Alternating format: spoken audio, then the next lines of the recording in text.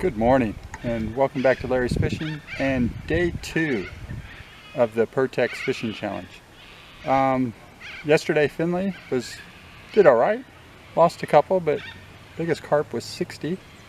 Didn't catch anything else though, so decided to stay a little bit closer to home today, fishing the Edward River, but fishing in a spot that Tash has suggested.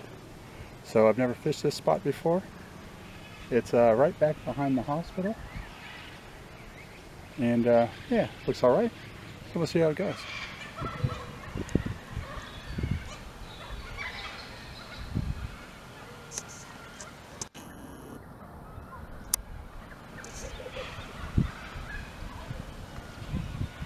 Okay, so after about 2 hours of fishing at the other spot without a single bite, I've decided to move. Still a bit crowded on the river, but I've come back by Willoughby's boat ramp. Tash and brother are going to be joining me shortly.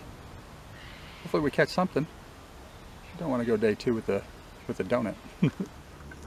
So Tash is down there. She's caught one small carp. Herbie, no luck. I haven't caught anything. I'm not catching anything, but at least the dogs are having fun. Well, today really didn't go as planned. The big doughnut didn't catch anything today. Over 5 hours of fishing, only had one decent bite. Some little stuff nibbling here and there, but yeah, nothing today. But had fun. Got to hang out with Tash, brother Ewan, and Herbie, and got to meet a couple new subscribers, one of which I'm going to go fishing with later this week.